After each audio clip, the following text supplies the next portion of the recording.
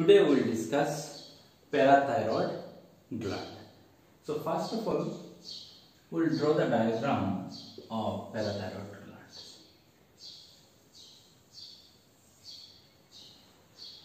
So this is actually not the parathyroid gland, it is the structure of thyroid gland. We already know that thyroid gland is a butterfly-like structure which is present in our neck. So what about parathyroid glands?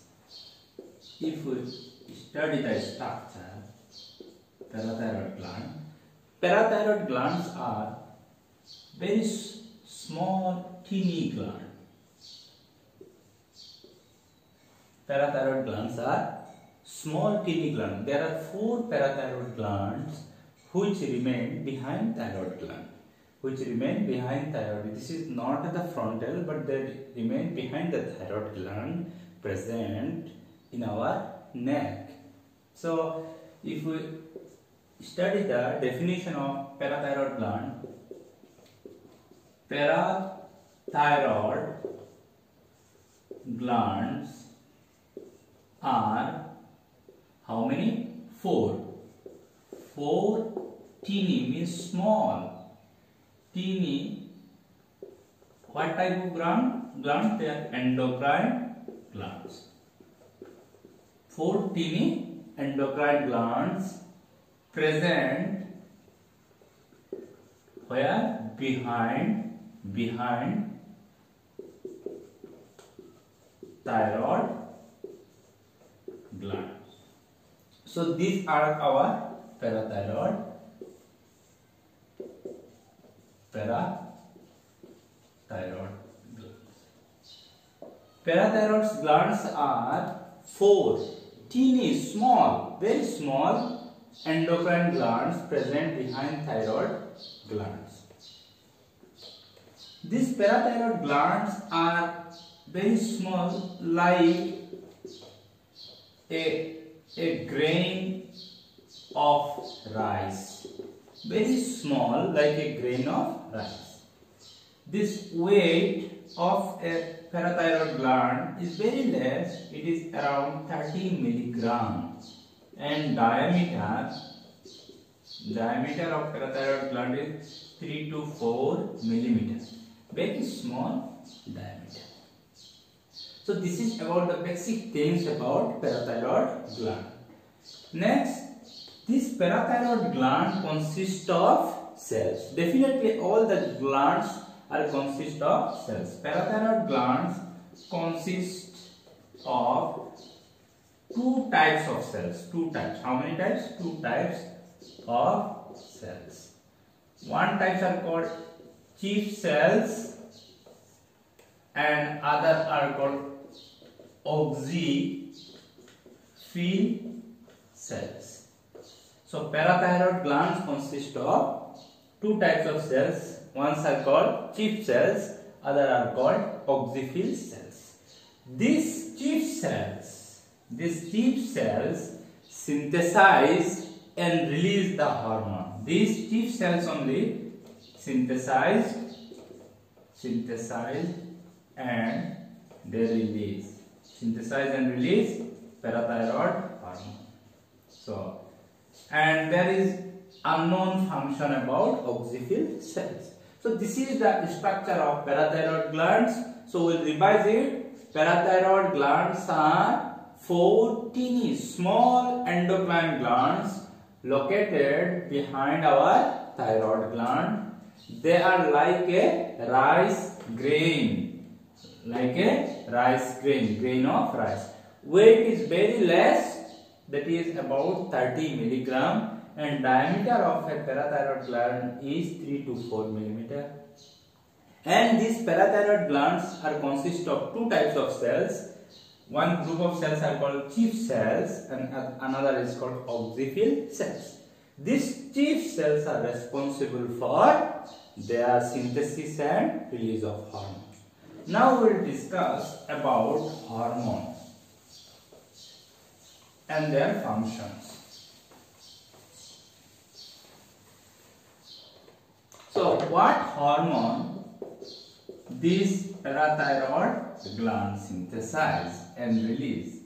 parathyroid gland synthesize parathyroid hormone PTH, or it is called also parath hormone. So parathyroid hormone synthesize what hormone? Only single hormone, which is called parathyroid hormone or parath hormone. What are the function of parathyroid hormone? Parath hormone or parathyroid hormone perform two functions. One function is they regulate calcium and phosphorus homeostasis.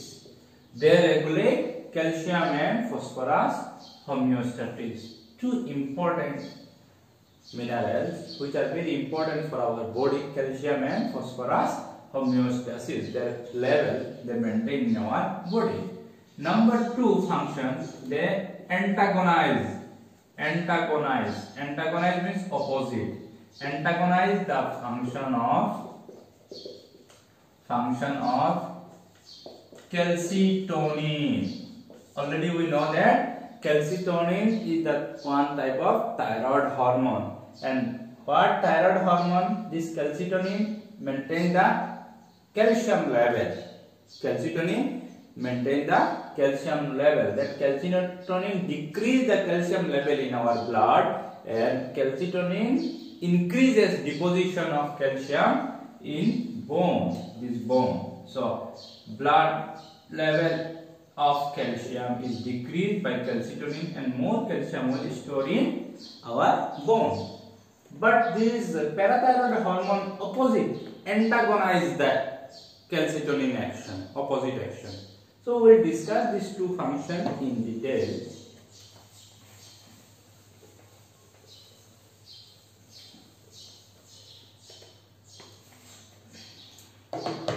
So first one is calcium. What is calcium? What is the role of calcium? What is the role of calcium? Very most important role of calcium is calcium gives electrical energy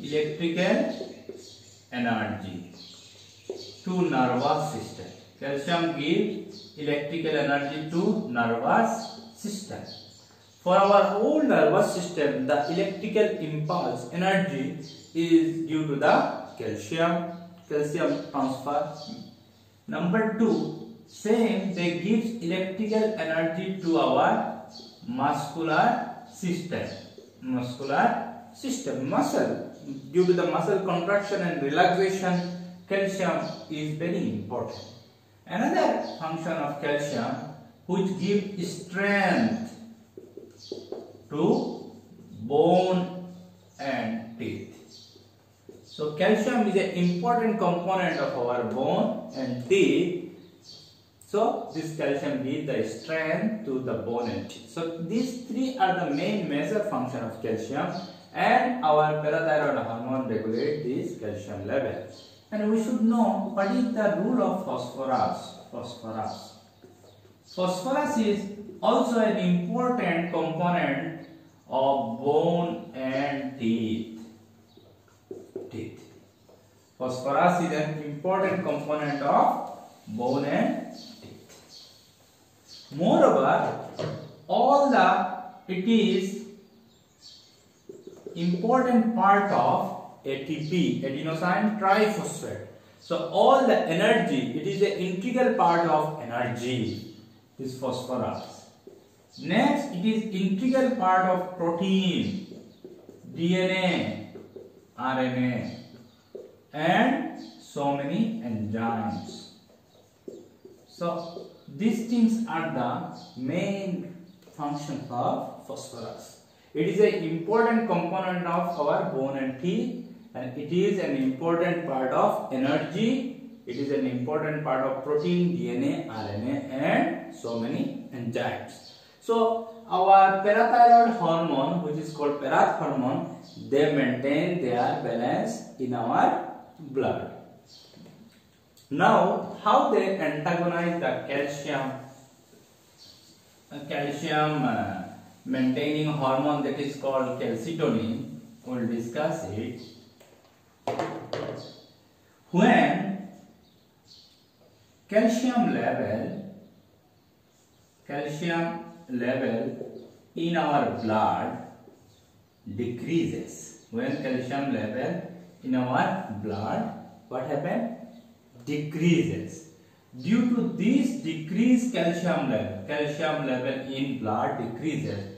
This decrease of the calcium level, what is called stimulate first this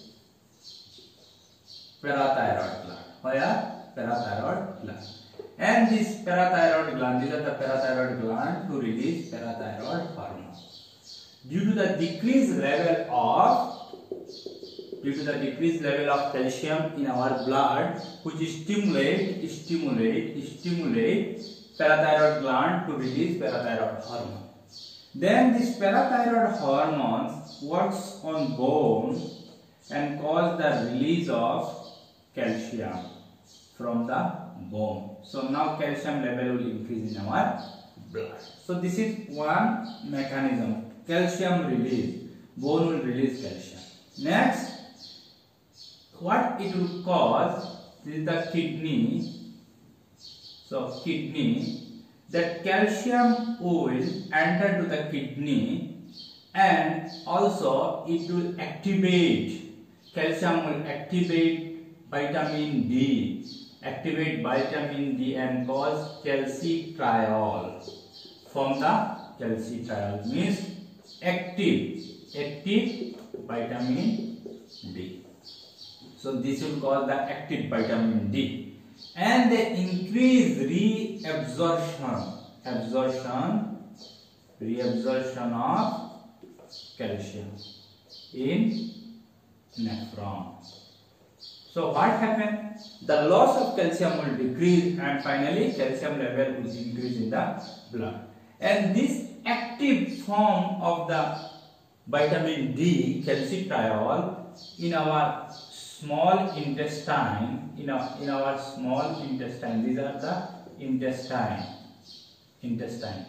So what they will do, this active form of vitamin D, finally they will increase the absorption of calcium from food. So for absorption of the calcium from our food, it required vitamin D, and this vitamin D activation required parathyroid hormone. So finally we can get three mechanisms by which calcium level are increased in the blood. Then calcium will increase in our blood. One mechanism, direct action. Calcium bone will release the calcium ion. And another is parathyroid hormone activate vitamin D, and due to this reabsorption of the calcium will retain. They will not excrete through the urine. Reabsorption of the calcium in nephron, number 2 mechanism. And third mechanism, this active form of vitamin D increases absorption of calcium ion from the food. So this is the three mechanisms by which it again maintains the calcium level in our blood. So this is the way how the parathyroid hormone regulates calcium homeostasis.